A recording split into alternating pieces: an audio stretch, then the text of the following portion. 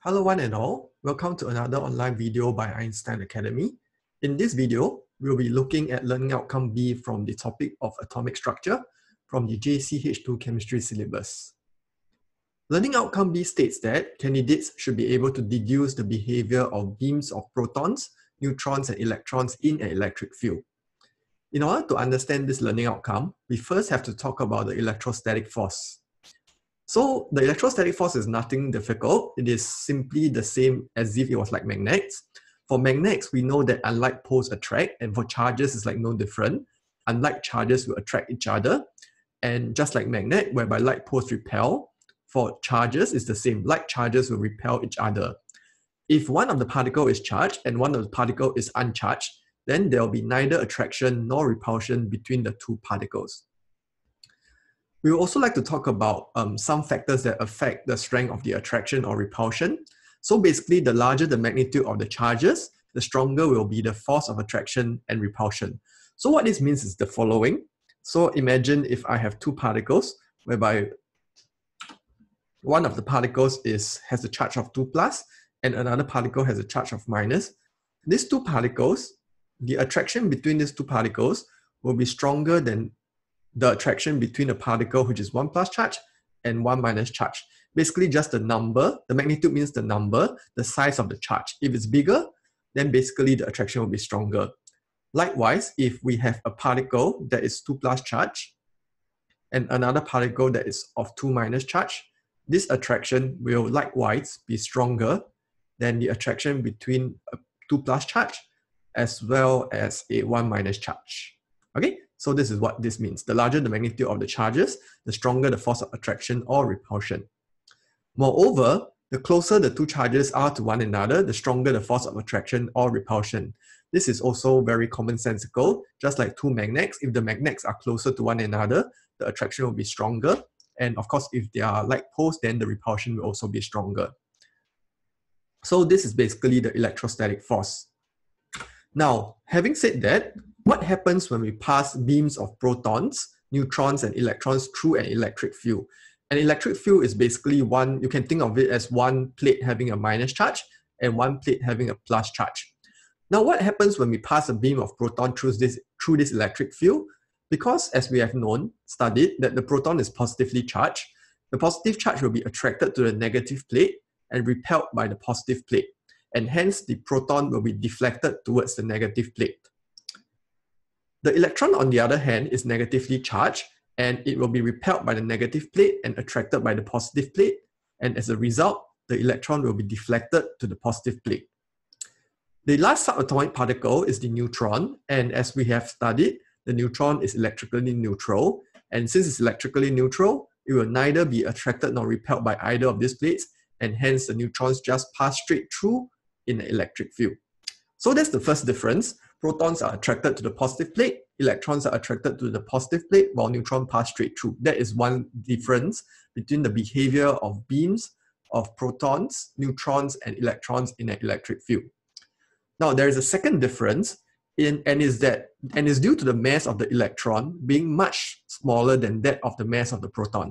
So imagine if you're on a river bank and you're using a rope to pull two animals. One of the animals is a hippopotamus and the other animal is like, say, a much smaller fish. Certainly, since the hippopotamus is much heavier, the hippopotamus will be much slower pulled towards the bank of the river.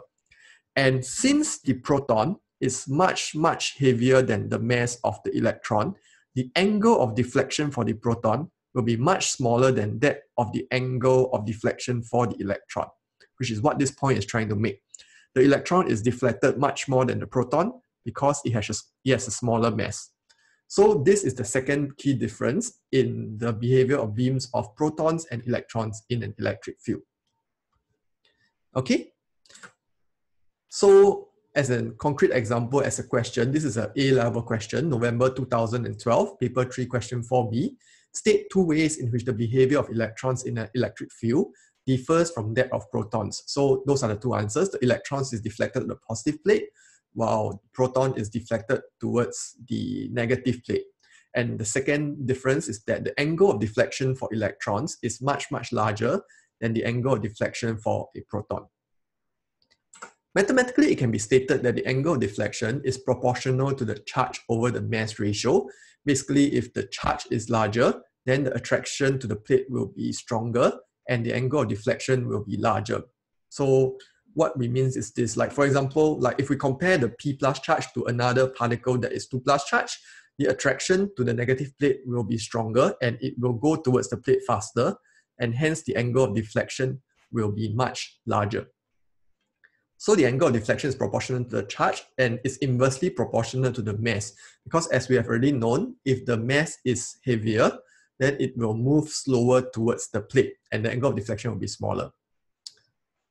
As we have studied for mathematics, if we know that we have an equation which reads y is equals, if we have an equation which is y is proportional to x, mathematically it can also be written as y is equals to kx, whereby k is the proportionality constant between the y and the x. So there is no difference between this. If the angle of deflection is proportional to the q over m ratio, the angle of deflection can be written as equals to k multiplied by q over m, whereby the q is the charge, the m is the mass, and the k is the proportionality constant between the different variables. So how can we use this equation to solve questions? Okay, so I've simplified the notation a bit, whereby this symbol stands for the angle, no difference. Okay, so there are two steps to using this equation. Number one is that we usually will have a test case to first determine the proportionality constant k. And then now, once we have found out what k is, then given any of 2 out of the 3 variables, and just to remind you, the 3 variables are basically the angle of deflection, the charge, as well as the mass. So if we have already solved for k, then given the angle of deflection and the charge, we can solve for the mass of the particle, or given the angle and the mass of the particle, we can solve for the charge of the particle, or the last case is that if we're given the charge and the mass of the particle, we can solve for the angle of deflection. So this is how we can use this mathematical relationship. So to concretely use this to solve a question, we will look at this question, November 2012, paper 3, question 4a and 4b. So beams of charged particles are deflected by an electric field. If the particles are all traveling at the same speed through an electric field of constant strength, the angle of deflection is proportional to their charge over mass ratio. So in this question, they're actually nice enough to tell you that the angle of deflection is proportional to the charge over mass ratio. But this is something that even if they don't tell you, you should be expected to know. Okay, so in a particular experimental setup, protons are deflected through an angle of 15 degrees. So this is basically the test case. So, and how do we use this test case? So back to this step 1, we will use the test case to determine the proportionality constant k. So how do we do that?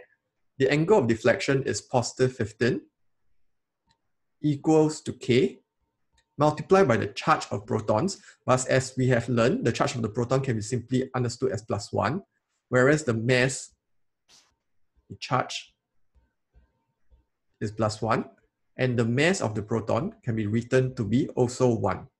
Okay, so the charge is +1, whereas the mass is 1, and therefore this would mean that k is equals to 15. And now we have the relationship between the angle of deflection and the charge over mass ratio. Sorry, not k anymore, because we have solved for k. So this will be 15.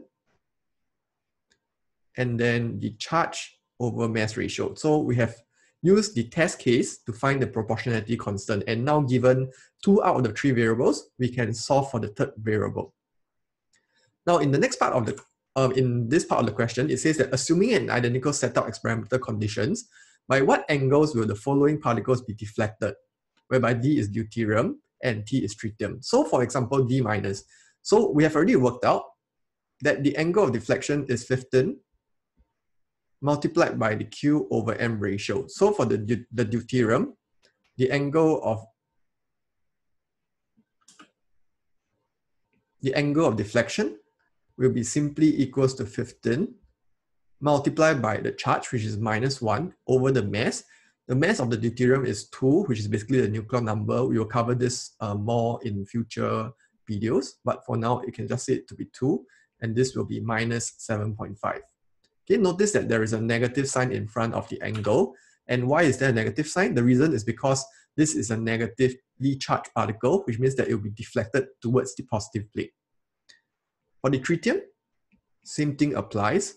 The angle of deflection will be equals to 15 multiplied by the charge, which is +1, over the mass of the tritium, which is 3. And we will arrive at an angle at +5 degrees, minus 7.5 degrees. And it's a positive value, saying that the tritium particle will be deflected towards the negative plate. The last case is the helium-2 plus particle. So no different, angle of deflection equals to the charge, which is +2 in this case. And the helium, if you were to search the periodic table, it will be like this. And the mass is basically 4, which means the angle of deflection will just be positive 0.5 degrees. So this is the answer to this question, and I hope that you now have a clearer view of how do we use this mathematical relationship to solve various types of questions in this learning outcome. The last part of the question is, under identical conditions, a beam of particles R, each having 12 times the mass of a proton, was deflected by an angle of +5 degrees. Suggest the overall charge on a particle of R. No difference. Angle is equals to 15 multiplied by the Q over M ratio. In the previous part of the question, we were given Q and M and asked to solve for this angle. For this question, we are given the angle and the mass, and we are expected to solve for Q. So the angle is +5. The proportionality constant is 15, and we are expected to solve for Q. The mass ratio is 12 times the mass of a proton, which means that basically this is 12. If you were to solve for this, you will arrive at the answer of Q is equals to +4. So basically the overall charge on the particle of R is +4. Okay. Given that the particle of R contains 6 protons, deduce the number of neutrons and electrons in the particle of R. So basically R contains 6 protons. And because it has a charge of +4, it must mean that the number of electrons is equals to 6 minus 4, which is equals to 2. Okay, so basically it has 6 protons and 2 electrons, and hence it will have a charge of 4 plus 4. And we're supposed to deduce the number of neutrons, and because the mass of the particle is equals to 12, and the mass of the 6 protons is 6, the mass of the electron is negligible, so the mass of,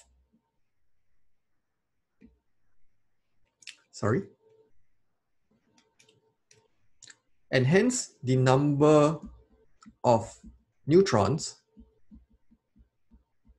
is equals to the total mass, which is 12, and this is basically the sum of neutron plus protons. If we were to take this minus the mass of the 6 protons, we will get the number of neutrons, which is equals to 6. And hence it has 6 protons, 2 electrons, and 6 neutrons, fully answering the question for this A-level question. We'll cover more of this in the next part of the learning outcome, so don't be too worried if you can't follow at this stage. But what is essential for you to know is how do we use this mathematical relationship to solve for questions such as this part, suggest the overall charge on a particle of R, as well as this part. It's very simple. Hopefully you can follow this explanation of this learning outcome.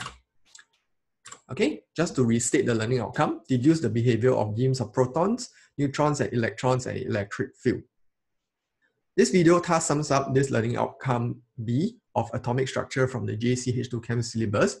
Hope that you like this video. If you like this video, just hit the like and subscribe button. And I will look forward to see you for another video of learning outcome from atomic structure from the JCH2 chemistry syllabus. Thanks for tuning in and see you.